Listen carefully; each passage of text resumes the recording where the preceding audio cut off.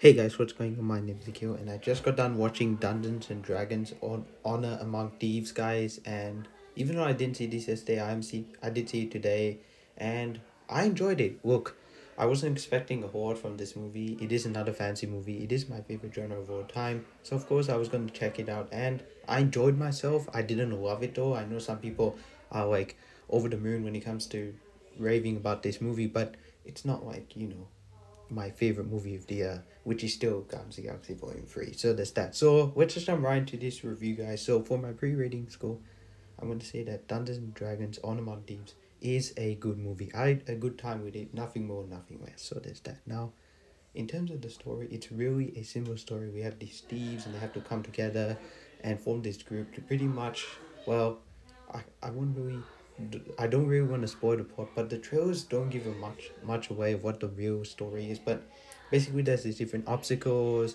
and there's a main villain, and there's twists and turns, and it's a normal movie, but it's a fancy movie as well. So there's that. Now, in terms of the positives, the action in this movie was really cool. I really liked the action in the movie. I thought some of the characters were cool.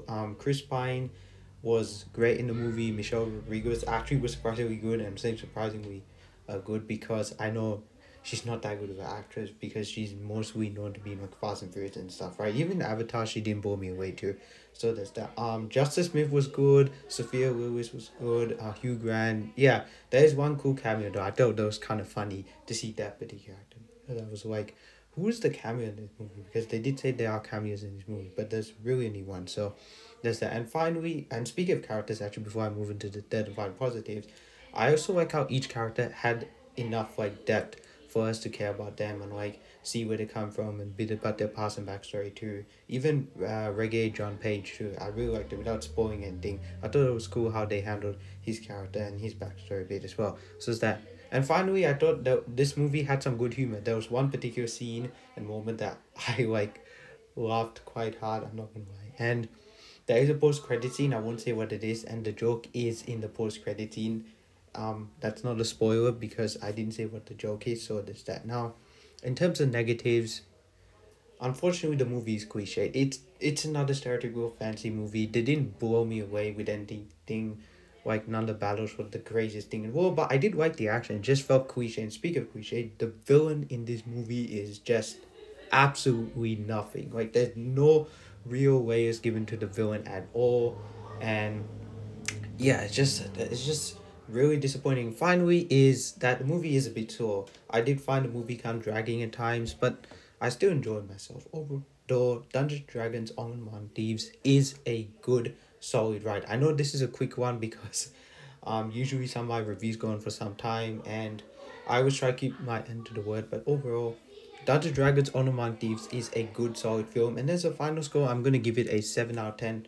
I do like this film, but I don't think I watch it again. But if they are making a franchise of this, I wouldn't, you know, say, oh, that is a bad idea. I would be down because I want more fantasy movies. We haven't got like an actual like big budget fantasy movie probably since the last Hobbit film. I mean, the last couple haven't been that good.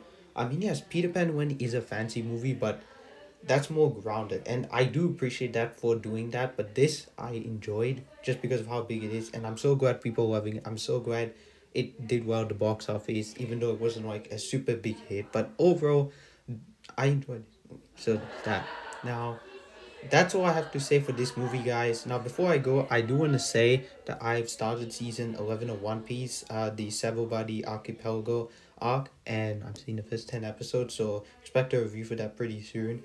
And that's it actually for reviews for a while because May, there's I don't really care about Little Mermaid Fast X, unfortunately, I'm sorry.